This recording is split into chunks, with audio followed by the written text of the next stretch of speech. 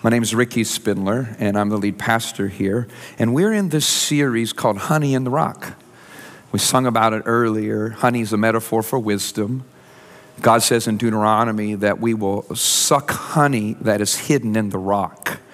That means when we get in the hard places of life, suffering that we don't understand. That when we get in decisions that come out of nowhere, but they're timely and we have to decide. Or we get into situations where they're equally good. What do I do? We need some honey in the rock. We need some wisdom that we can apply. And wisdom is God's perspective on situations. It's living low and thinking high. That's wisdom.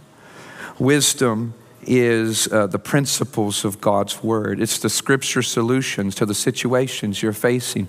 It's looking at life through the principles of God's word. When I marry perspective and principle, it unleashes God's power. His divine attributes are connected to his wisdom. When I honor the finances with wisdom, he blesses my finances. When I honor my relationships with biblical wisdom, guess what? He blesses my relationships. Whatever wisdom touches, God pours out his favor and blessing.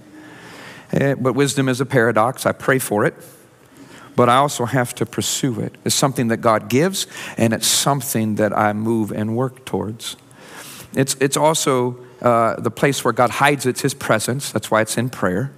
He hides it in his word. That's the principles. But he also hides it in people. He hides it in people. And when you walk with the wise, somebody that's a little bit further along in God's perspective, a little bit further along in applying the principles, they've sowed the seeds and they're reaping the harvest now. And you can see them as a picture of a preferred destination. You get around them, and the wisdom is poured into you. What we're doing right now, though, is we're talking about how wisdom has a predictable path. And when I get on it, then it leads to certain places and destinations. And in a few moments, if you will, I want you to join me in Proverbs 3, 5 through 6. We're going to read that in a few moments. Because I believe if you were to take any verse that really speaks to all that wisdom is and can do in the entire Bible, specifically Old Testament, Proverbs 3, 5, and 6 is where you want to go. That really has a lot to say about wisdom and how it works and how it guides us. Today's sermon we will look at 3 boats. 3 different boats. Okay, so we're gonna start with one boat, have a boat in the middle, and a boat at the end. There's gonna be a lot of boats today. But hopefully it makes sense by the end. First boat is, I found myself, we were celebrating my father-in-law's 70th birthday, and the family, we got together and all pitched in, rented an Airbnb in the land between the lakes in Kentucky, Barclay, Kentucky Lake. And we decided that my father-in-law loves to fish, so we're gonna go fishing for the day. And we decided, Shay and I, my wife and I, we were in charge of picking out the guide. And I love when you put fishing guides in, there's everybody, they're looking at their fishing poles, they're showing you the boats, there are all kinds of pictures. How do you decide? And I decided I'm gonna pick the oldest dude I can find. A little gnarly, you know what I'm saying? He looked like he'd been out in the sun way too long, got a grizzle to him. I'm not looking for the fancy boat. In fact, I want a few dings on that boat. And when we looked at it, the description was, I've been fishing these waters for 50, 60 years. And I said, Shay, forget about the others. That's the one I want. So I called this dude. He couldn't text him, email. You got to call him, okay? I called this guy. He's probably 80 years old. And he's like, why did you pick me out of all of them? I said, man, you grew up here. Like, you're like 80 years old. I figure if you don't know where the fish are, there's no fish in the lake, okay? He says, meet me here. What do you want to fish for? I said, you're the one that lives there. You tell me. He goes, all right, meet me here and I'll tell you what we're gonna fish for. So sure enough, we meet at the gas station, right before you hit the bridge. We pull in there, I'm buying bait, buying all kinds of stuff, and we get in there, we get in the truck. I gotta ride with him, my father-in-law, my brother-in-law, they're in the other car. I get in, this guy I don't even know, and he goes, we're fishing for blue catfish. I said, great, why? Well, barometric pressure, wind, the front that's coming through, and I've already went and got the temperature of the water. Today, the blue cats are gonna be biting. I said, well, that's what we're fishing for. We get on his boat. We go just not even a few hundred yards, and he said, this is where they're gonna be. We throw our lines out in the water, we're going to drift, and sure enough, we catch some blue catfish. Before noon, we had filled up the entire well of that boat with blue catfish. That old man had a contract with those blue cats that day. I mean, I'm telling you. There was one moment, this is no exaggeration. You can't write this stuff. This old man just sitting there, he's looking at the GPS system. He says, all right, boys, throw them in the water when I tell you to throw them in the water. Now, throw it in the water. He goes, I'm going to count to 10, and when I get to 10, they'll bite. 10, 9, and sure enough, he gets to 1. Next thing you know, wham, wham, wham, wham. I'm like, whoa, I got the best fishing guide ever here, you know? This was awesome. And as I was writing my sermon today, I thought about wisdom in that kind of place. I could have went fishing on my own. I could have spent the whole day and probably never caught a fish. But the moment I got on that guy's boat and submitted to his wisdom, he took me to the places where he knew where the fish were. Now watch this. Here's what he told us. He says, I've got over 100 places on this lake, on this GPS, where I have personally put debris in the water to create structure for the blue catfish to be.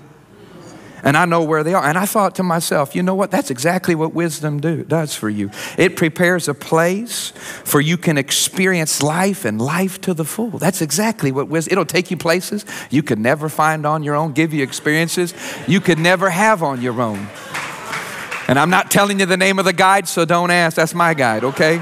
Get your own, okay? He's an old man now, though. I mean, telling you. You know, when we are thinking about wisdom, we're in this time of the year where some of us are graduating, and I have that in my mind, and we're thinking about where am I going to go to grad school? Where do I get a job? In some cases, you know, am I going to marry this person or not? A lot of decisions that have to be made in a small part of time. But life is filled with decisions. And Proverbs 3 gives us the path of wisdom in regards to decisions. So we're going to put it on the screen. And I'd love for us, if we could, to read this together out loud, if we could. All right, I'm going to count to 3 and then we'll start. Ready? 1, 2, 3. Here we go. Trust in the Lord.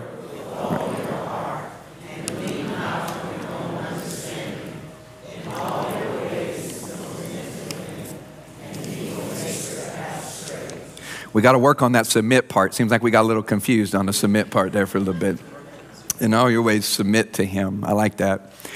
And he will make your path straight. We talked last week about trust in the Lord with all your heart. Trust is to put your full weight upon something so that it can sustain you and carry you. You trust in the most trustworthy entity being, and that's God. And we do that with all of our heart. That's our mind, our will, and our emotions. They all come into play, our thoughts, our desires, and our motives when it comes to determining the will of God. In this sentence, though, there's a conjunction. It says, trust in the Lord with all your heart and lean not on your own understanding. In there is an admonition, and in there is a warning, and they're parallel. We don't get to do either or, we have to do both of them. We can trust in the Lord with all of our heart, but sometimes the hardest thing is to learn the discipline of not leaning on our own understanding. The word lean not there in the Hebrew is borrowing from the word trust to put your full weight upon something. Lean not means, the picture behind it is leaning on a crutch. Something that's holding you up, giving you some stability. But when it's lean not, it means that it's been compromised. It's been fractured. And that the more you put your weight on it, the more it's going to fracture. And ultimately, it's going to be destroyed. And what you're leaning on is going to fall to the ground. Lean not on your own understanding. Some translations say, do not be wise in your own eyes. Some translations say, don't trust in yourself. One translation, I like this one, says, do not trust your own opinion. And what I want to look at is that word own.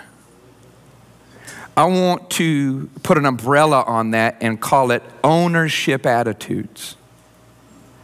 These are attitudes that are within you and within me to varying degrees at different times. They are the tendency to lean on our own opinions. In fact, every one of these people you will meet in the book of Proverbs. The Proverbs give 4 individuals, more, but primarily 4. There's the one we all want to be, that's the wise one. But then there's 3 others that are warnings in the scripture that we all know and we've all been at times. And I'm going to give them to you, then I'm going to unpack them. You have the naive person, you have the fool, and then you have the scoffer. And each one of them have a different relationship with opinion and ownership attitude. The first one is the naive. And the naive will define them as they are committed to their own reality.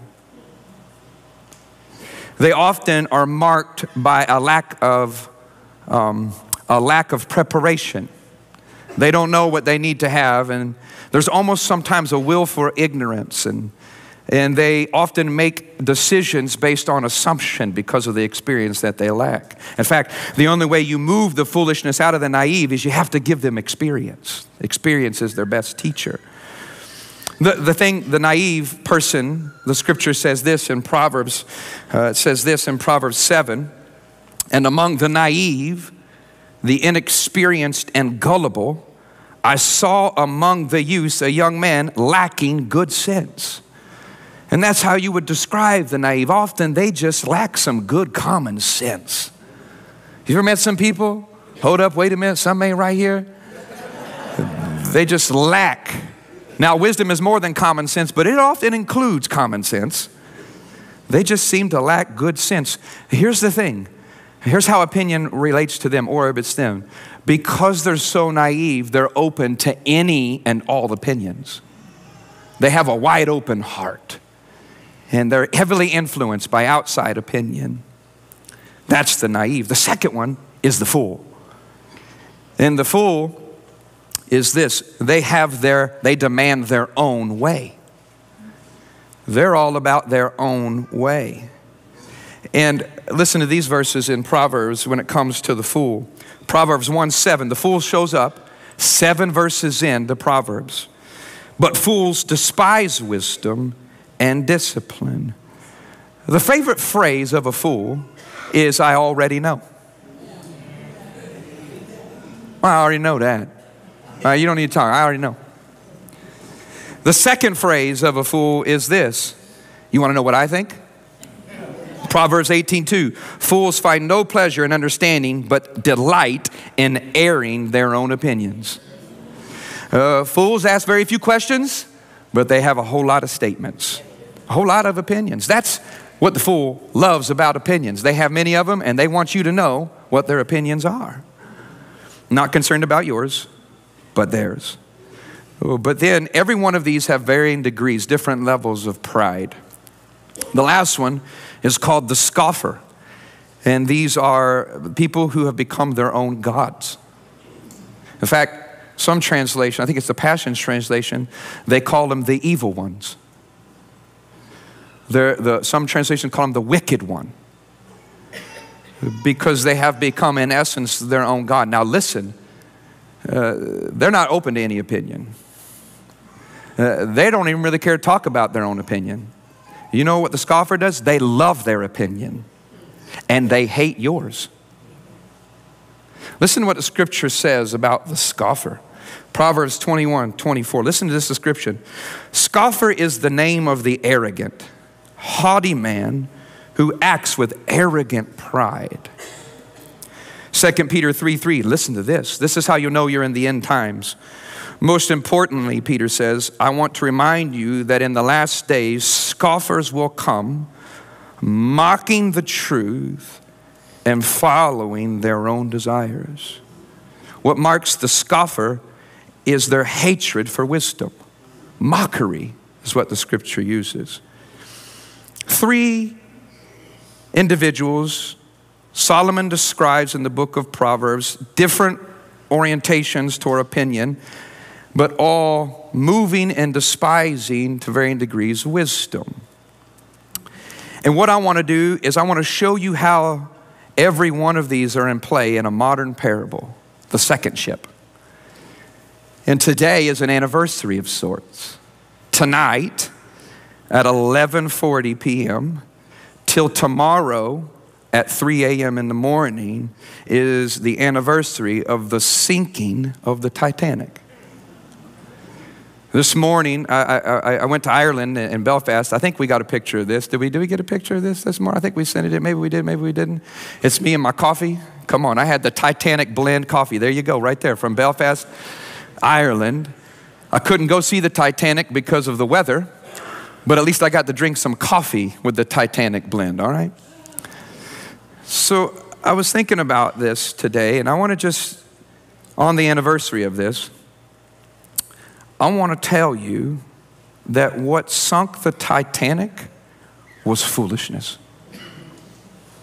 I'm going to show you that in that story, you had the naive, the fool, and the scoffer all on one ship. April the 7th, 1912, the Titanic set sail on its maiden voyage. It was one of two ships, the White Star Fleet. It was their star ship right here.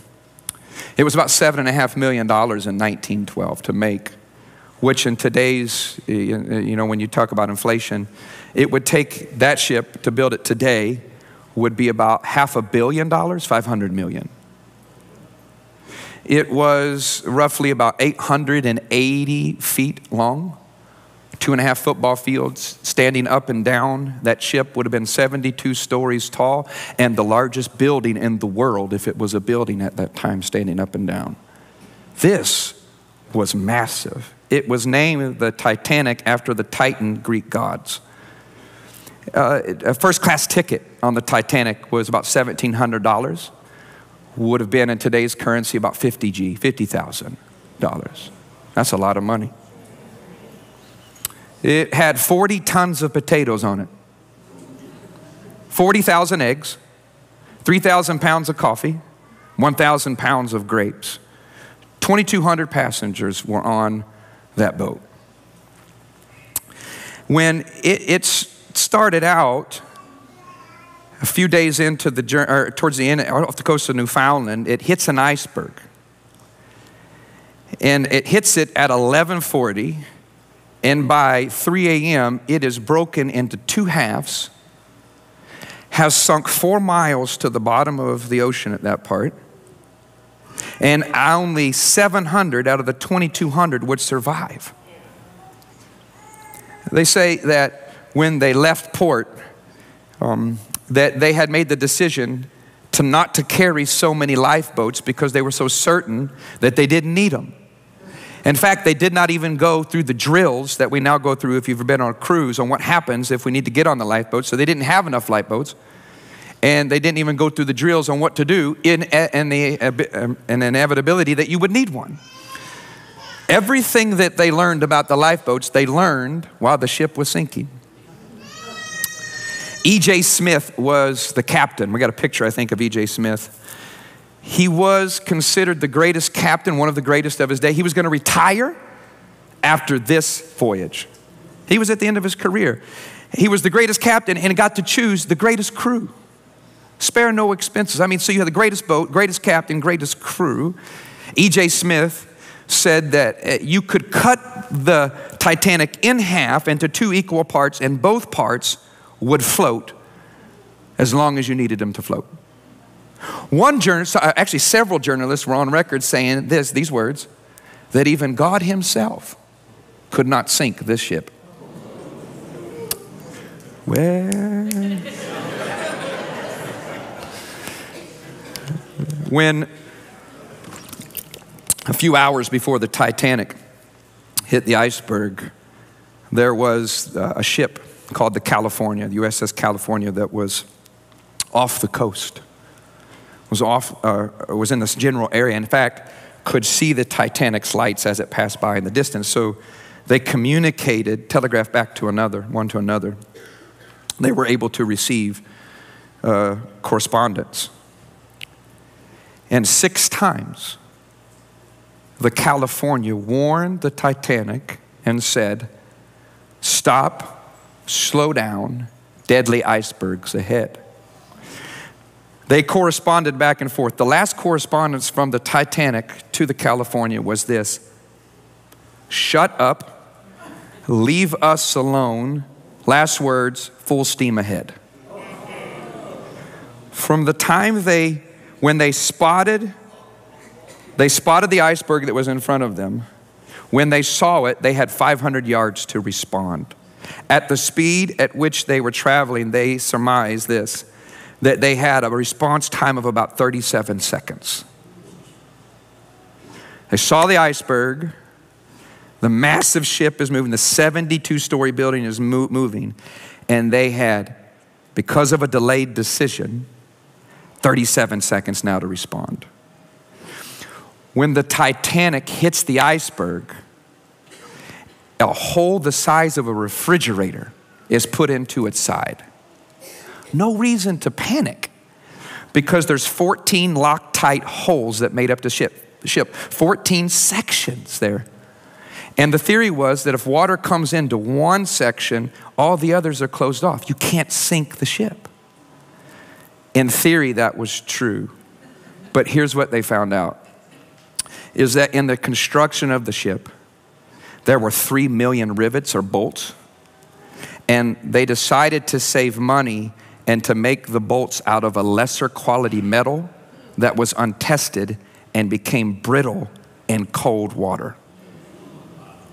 And so when the cold water comes into the middle of the ship and those bolts get cold and weight is added, they snapped. And the unsinkable ship was sunk because of 3 million little bolts that began to just snap in half. All of that could have been avoided if a little bit of wisdom had been applied. Where did the naive come in? The lack of preparation. To wrongly assume in the future, we're not going to run into any trouble. It was naive to think that where you were sailing, you shouldn't be prepared for a worst case scenario. Enough lifeboats, life saved. Naivety got them. Second thing, foolishness showed up. Their arrogance. Stop. Don't go any further. Deadly iceberg's head. Shut up. Leave us alone. Full steam ahead. The fool demands his own way. There is a way that seems right to the fool, but the end of that way is death and destruction. Barreling through, warning after warning after warning. And where did the scoffer come up? The arrogance of the captain and the journalist. Even God himself couldn't sink this place. It was foolishness that sunk the Titanic. With that in mind, we've talked about the levels of foolishness. We've talked about 2 ships. And I just have a thought. I'm going to give you 3 thoughts on wisdom so you can check yourself before you wreck yourself. Ooh, come on, Pastor Ricky. I've been waiting all day to say that. I've been practicing that. We're going to H&L, whole nother level right now.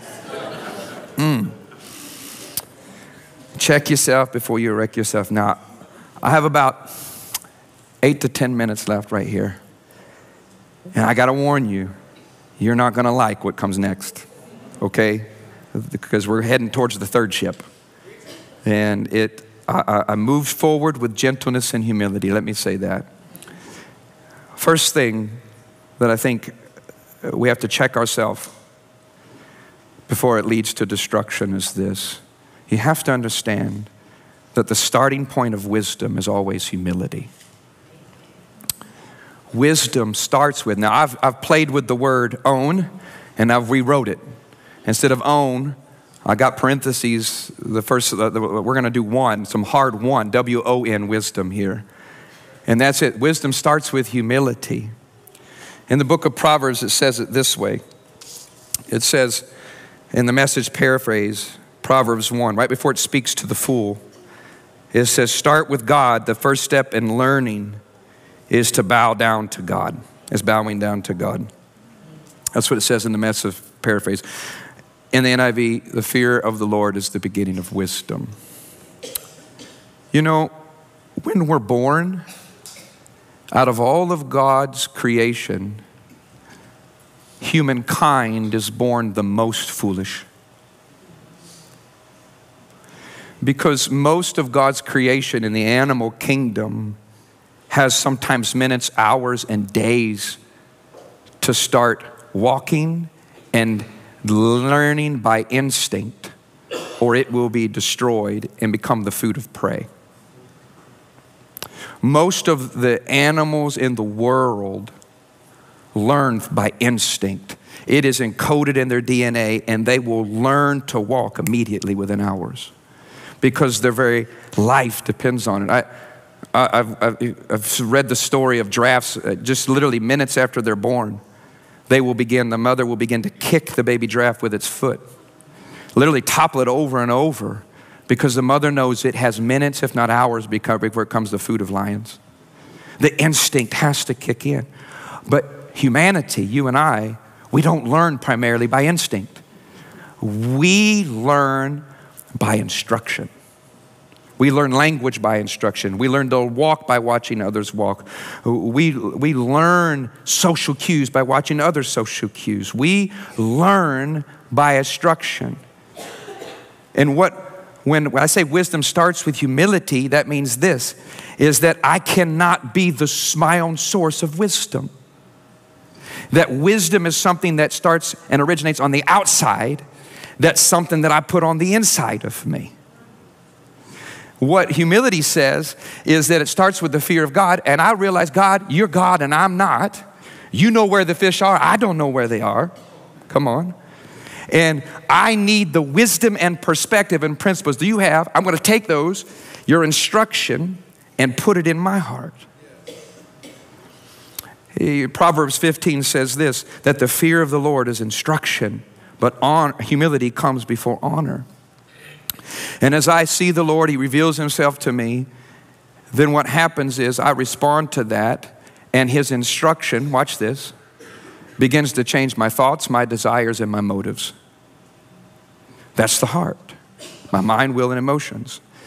And as they instruct me, the Word and the Holy Spirit, as they instruct my heart, guess what? I have a saying that says this, when the heart becomes right, then the paths become straight. So, but the problem is, if I begin to see my own source, myself, that wisdom starts on the inside of me, then what happens is this. Over time, I will say that my opinion and God's wisdom are of equal value. Because I'm now the source of wisdom, not God. Let that play out over time, and you begin to value your own opinion over God's wisdom. If you're a Christ follower, and we never read the Word sparingly, and we never pray sparingly, we are increasingly trusting our opinion, and we are slowly losing the ability to gain wisdom. The more I value my opinion, the more I lose the ability to be wise. I was on a fishing trip one time, and some guys from Stone Creek, and I had to stay up late. We fished all day. I had to stay up late. I wasn't planning on saying this, but I think this is for somebody today. And the man I was rooming with from Stone Creek, this is years ago, waited for me until about midnight. He was a talker, so I was like, man, I want him to be asleep when I walk in. I don't want to have to do the pastoral thing. I just want to go to bed. But the man was waiting on me in a chair. And when I walked in, he said, sit down, I got something to tell you. He says, the Lord has spoken to me, and I am going to leave my wife. And I'm going to enter into a relationship with another woman. Now, in those moments, I'll tell you what pastors should do. That's what I did. I start in my mind and literally breath prayer. I'm like, oh God, help me. Tell me what to say. And immediately I thought of this.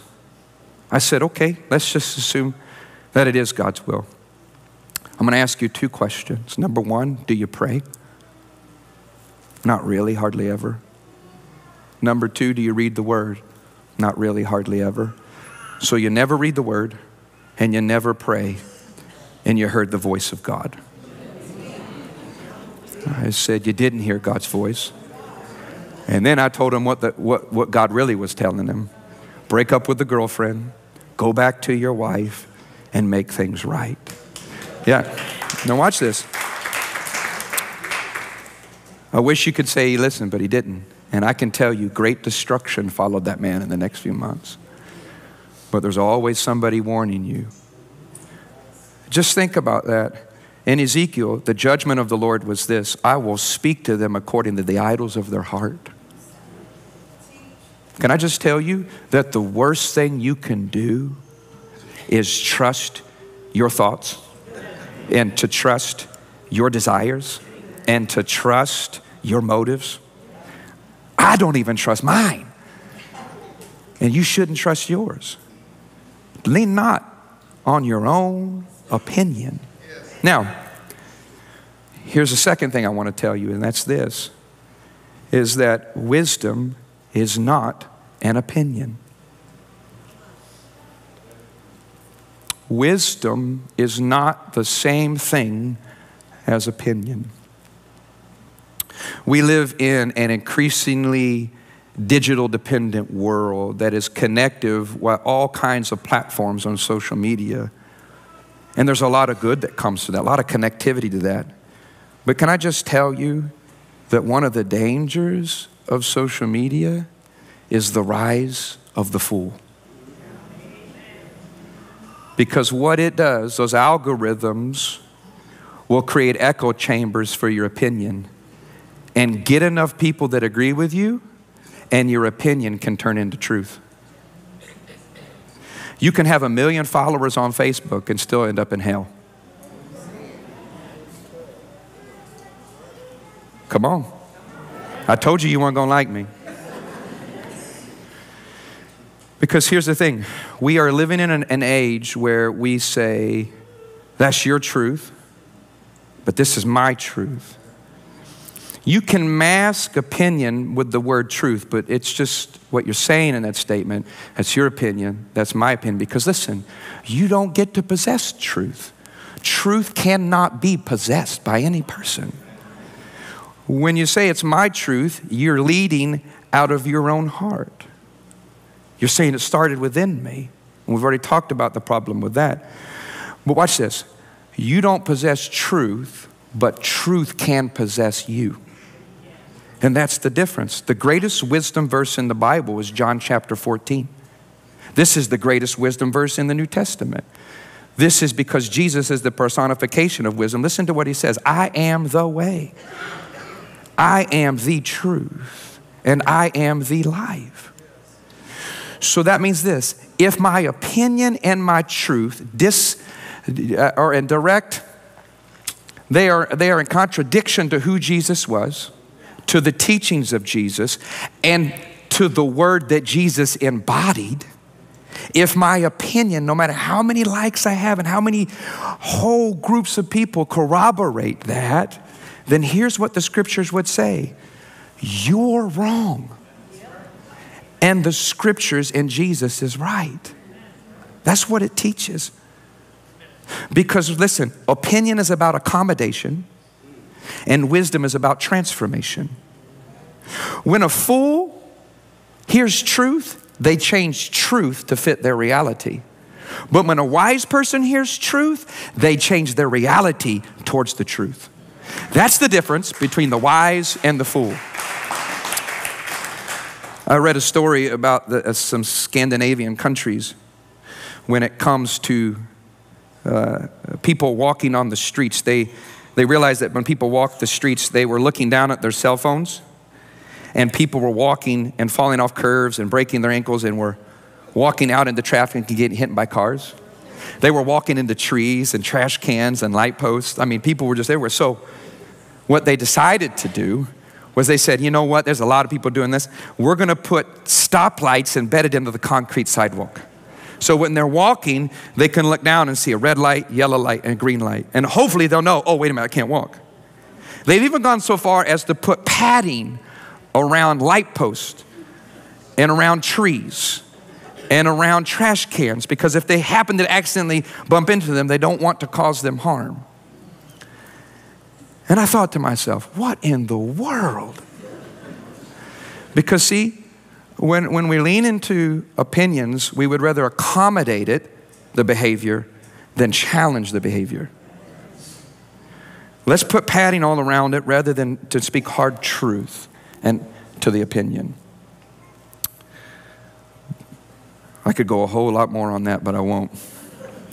I just want to say simply this, is that wisdom is not an opinion. It is transcendent, it is timeless, and it ultimately is embodied in the life, ethic, philosophy, and person of Jesus. Lastly is this, and this is where you're really not going to like me, but is this: wisdom doesn't always make sense. Wisdom will not always make sense.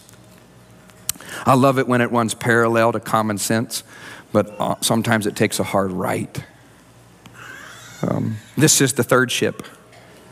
In Genesis 6, God looks down and says, I don't like the heart of mankind. It's wicked. The imagination and thoughts of their hearts are bad. I'm going to have to destroy the earth, but I'm going to pick one person that I'm going to rebuild afterwards with. And the scripture says that that man was the man by the name of Noah. Now, up to this point, the scripture says that it's never rained on the earth. God somehow in the scriptures, it says he watered it with a mist.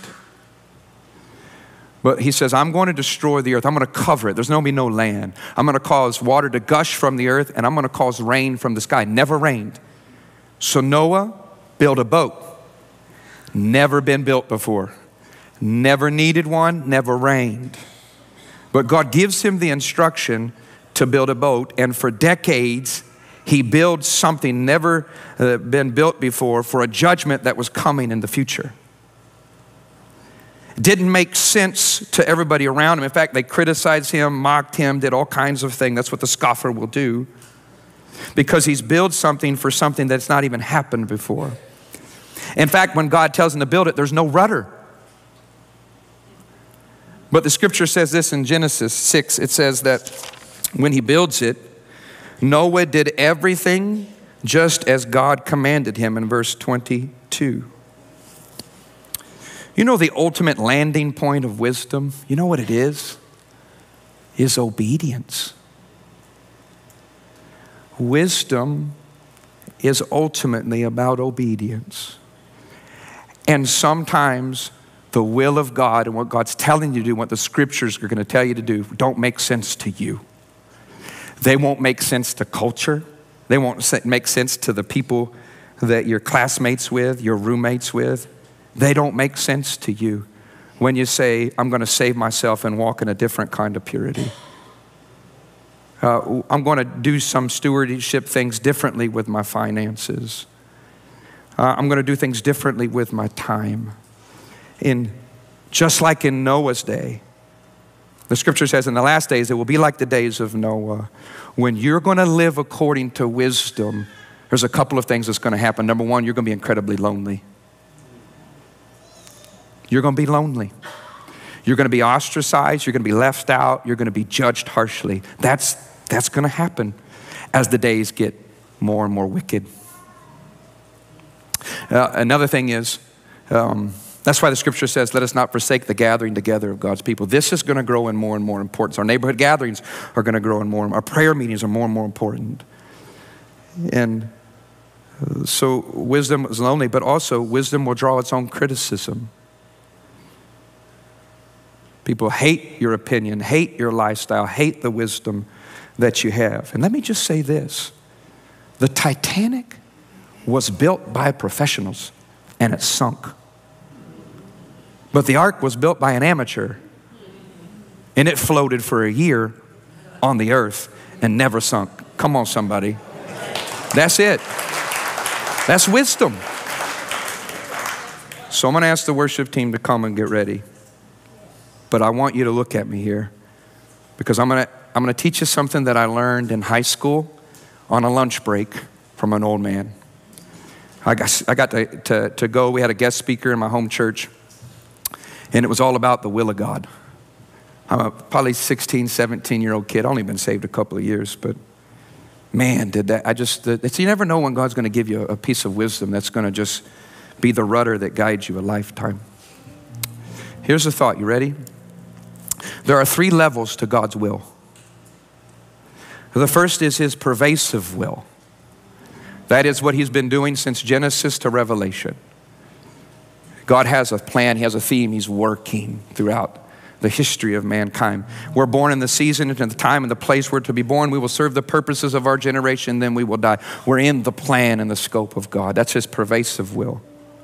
At the end, at the most personal level, you have his permissive will or his personal will to you. That's where you discern who do I marry? Where do I go to college? What grad school do I go to? You got all these decisions in the permissive, the personal will of God where you decide things that aren't in the Word. In the middle of those two, pervasive, as big as it gets, personal, as small as it gets, you've got the moral will of God. Where God in the scriptures outlines his moral wisdom for you. 10 Commandments and the different boundaries that he places around things. Now here's what I just want to, I'm going to be a pastor. This, for some reason, this was heavy on my heart this week, is we can't go from pervasive to personal and ignore moral will. And when we get outside of God's moral wills and moral boundaries, we increasingly lose the ability to discern his personal will.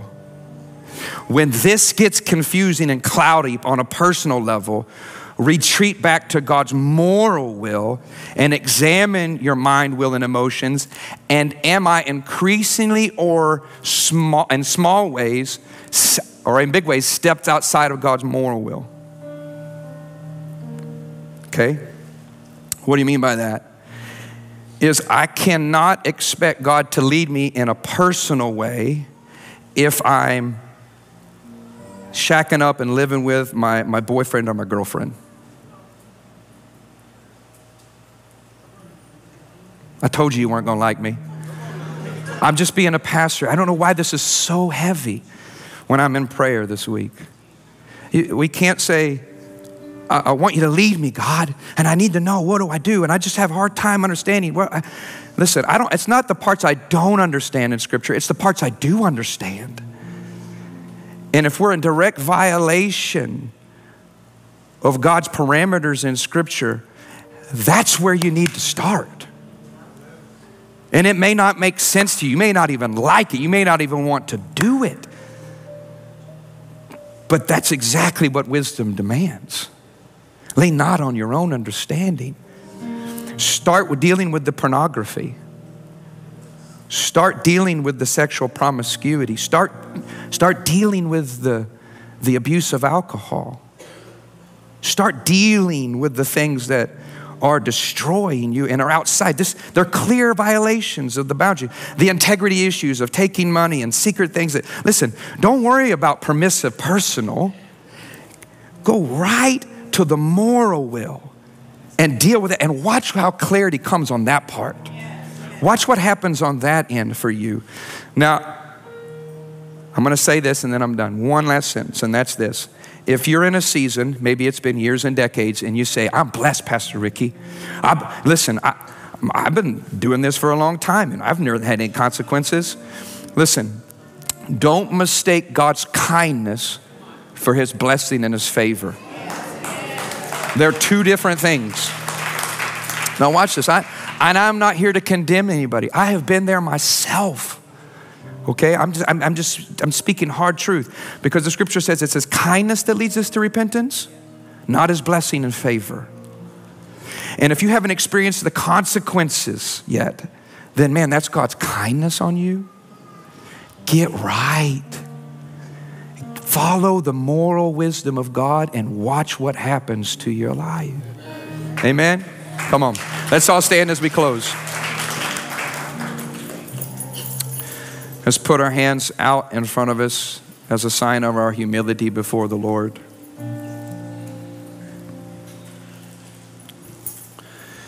And just bow our head, close our eyes. And I'm always speaking to two groups. I'm speaking to the first group in this room today. If you're here and you've never submitted your heart, your mind, will, and emotions to the wisdom that is Jesus. He's the way, the truth, and the life, and you know that today. You've got off the path or you've never been on the path of Jesus. And today you want to do that. Say, Jesus, I submit to your wisdom. I surrender to you. I'm going to get right with you. I want you to be my Lord and Savior and cleanse me of my sin.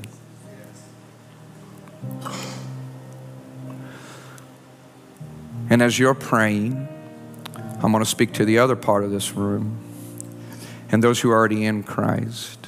I just want you, if you don't mind, we do this every week, so just take a few moments and just welcome the presence of God into your heart. Would you do that? You've sung today, you've heard the word today, you've amened it today, you've clapped for it today. Now pray it. Jesus, I draw near to you. I surrender to you, Lord. I welcome you into my heart again. I draw near to you today. Come on, it's prayer often is vocal, so take your head in your heart and put it in your mouth. Now talk to the Lord in a normal tone. And let's just spend a moment here in maybe 20 seconds. Let's just thank the Lord. Could we do that? Where did you see his goodness since the last time we've gathered? We're the people of God. Thank him. Where did you see it this week? He kept you from an accident. He gave you a good report. You got some sleep you hadn't had in a while. Man, come on. Where'd you seen his goodness? Your kids are healthy. You're getting ready to graduate. Thank him for the goodness of God. Your mom came for Mom Weekend, for crying out loud. Thank the Lord. That's it. And now once again, like we do every week in this series, pray for the spirit of wisdom. Lord, give me your wisdom. Give me your perspective. Give me your principles. I turn my heart to the wisdom of God. Let me walk in the fear of the Lord. Begin to instruct my heart, Lord. God, would you begin to remove foolishness from me and fill my heart with the spirit of wisdom. And just ask the Lord here, if there's anything in you that's, if there's anything where you know you're outside the boundaries of the Lord, come on, just say, Lord, I repent right now and I get inside today. I turn toward the wisdom of God in moral issues. I submit to him. And now I do this often. I just pray up my hand over my heart, and I just say, Lord, would you give me a heart of obedience? Come on, would you do that? As we close in prayer, Lord, give me a heart of obedience. One that wants to obey you, desires to obey you. Not my thoughts, not my opinion, but your wisdom that I obey, Lord. Give me an obedient heart. And now as we close, let's just lift our hands all the way up to the Lord one more time. And for 10, 15 seconds in your own words before Bruno and the team sings, can we just worship the Lord just a little bit? Come on, church. Let's just lift our hands and voices to the Lord. And just begin to say, I worship you, Lord. I worship you, Jesus. You're the God of all wisdom. I magnify you in this place today. If all you do is speak and say the name of Jesus, do that right now. I just lift your name up, Jesus. And we're getting ready to sing it, but we're going to sing, I trust in you. Just tell the Lord, I trust you. I trust in you. I trust you this day. I declare it this day to you. And please remain standing as we worship the Lord together.